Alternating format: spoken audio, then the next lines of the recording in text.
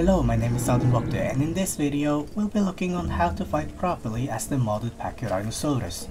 At the time of the upload of this video, this creature is still rather new, so expect a few potential changes in the future. In this video we'll go over the following topics. Without further ado, let's start with Arsenal. In the first empty slot we got Ready to Fight. This increases acceleration and speed on yourself and onto the group. Unfortunately, it only works when you are in group. By the way, this video will focus on solo play.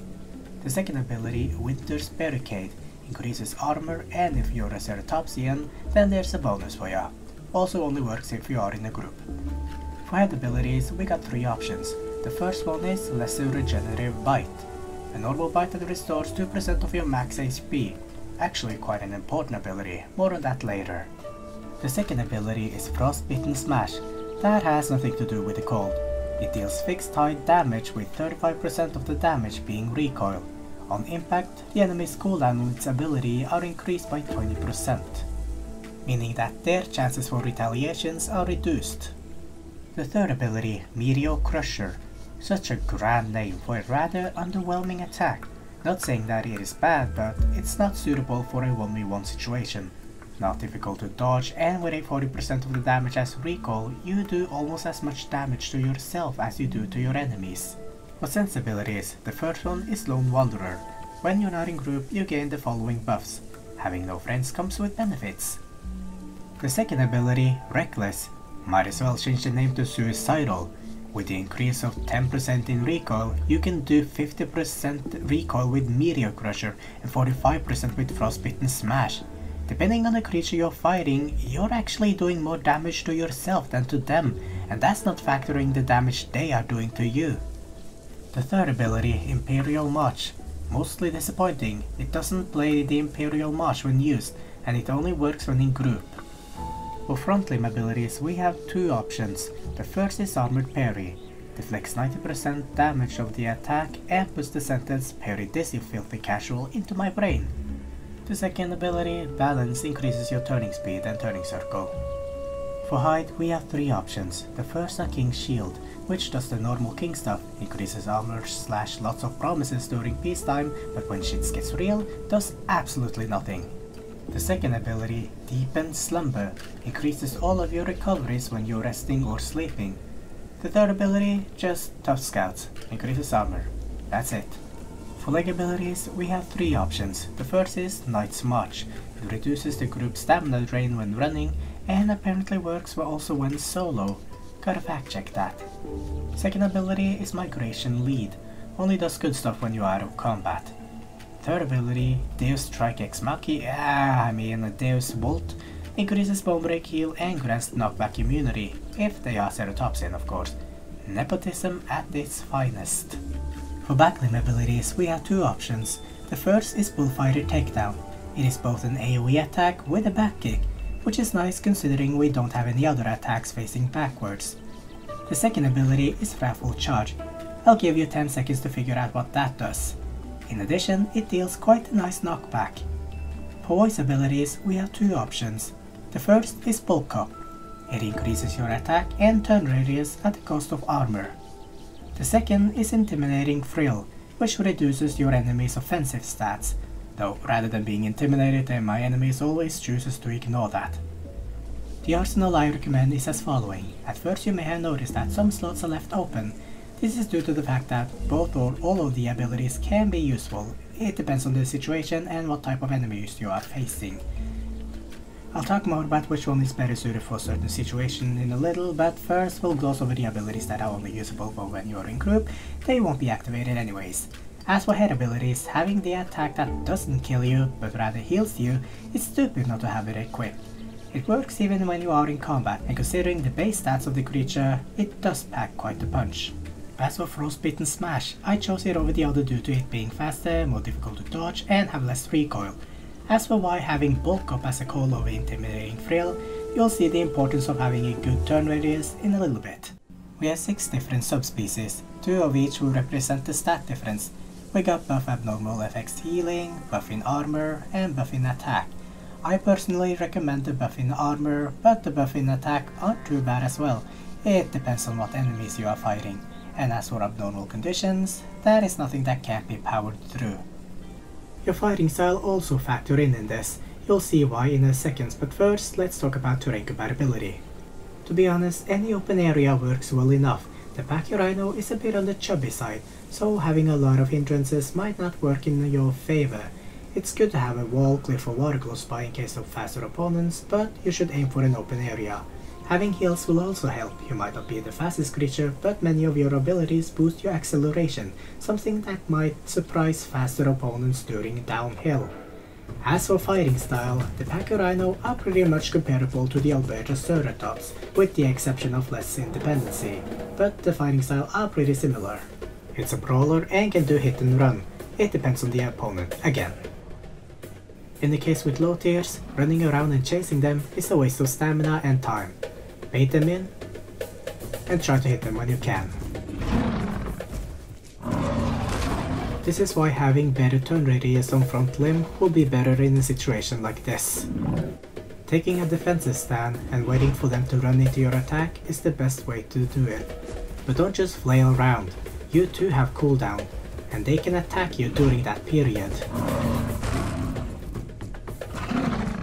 Having the AoE ability is also better in this situation, as a charge attack may be pointless against such a fast opponent. But when fighting a low tier, in the majority of those fights you will most likely have the advantage in terms of HP. To keep themselves in the fight, they will have to back off and let themselves heal, which means that you also will have the opportunity to heal considering you're not in combat. This is why having the better recovery hide might be better than any of the other hides. You are tougher than them, so you can tank a few hits from a low tier. Of course the situation will change if there are more than one opponent. Protocol then is just to have them run into your attack again.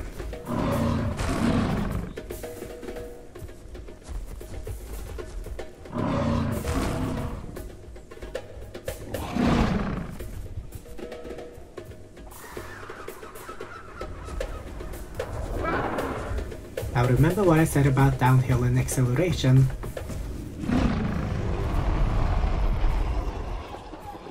You may catch some creatures who are usually faster than you by surprise. In the case of fighting mid-tiers, I'd say it really comes down to player skill. You see, there are times when mid-tiers might just absolutely cook you.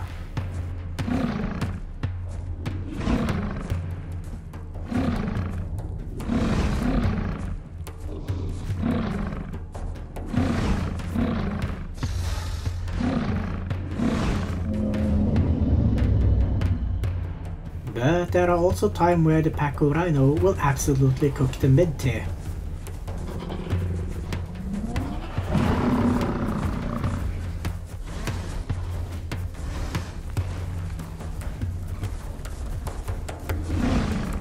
In terms of stat, you are somewhat equal. Pay attention to how this turned into a battle of turn radius. This is why having a better turn radius, or having abilities that makes your turn radius better, will be better rather than prioritizing on raw damage alone.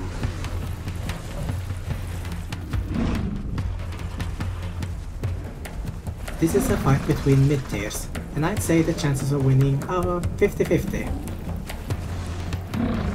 Now go up against an Apex, and I'd say the chances are less than ideal. Of course, you can try a more unorthodox strategy.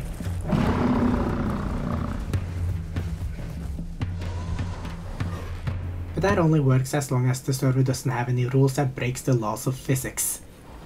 But once again, this is a fight between mid-tiers. It all boils down to the player's skills. The battle will most likely turn into a battle of radius, either that or just a head-on-head brawl. Of course, due to damage from recoil and the damage you receive from your enemy, the best strategy is to turn a battle into a battle of turn radius.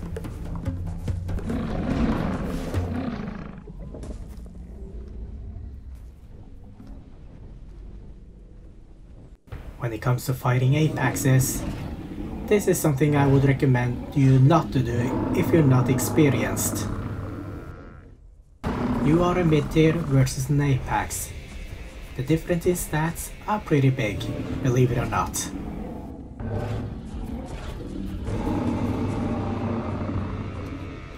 Against Apaxes, you have no choice but to do hit and run, and if you can't do that properly, then the damage you receive will be less than ideal. Also, when you are facing against Apaxes, there are high chance that they will have a stomp ability. It is then good to have the deflect ability, or you can just dodge.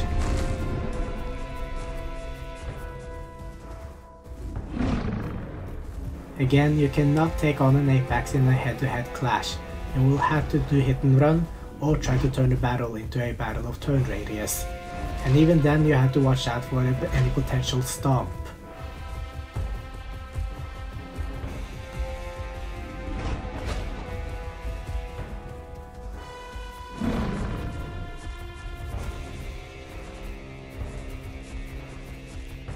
If both of your healths are starting to get low, it is good to drag out the battle.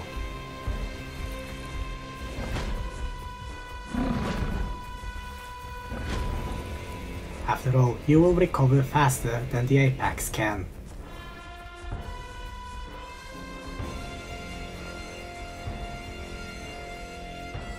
Fighting an Apex as a Pachyrhino is difficult, but not impossible. So take it as a challenge.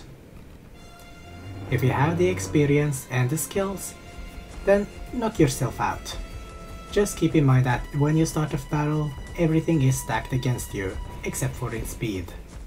Now the absolute best strategy is just to team up with someone bigger and stronger than you, and then you can just take the role as support.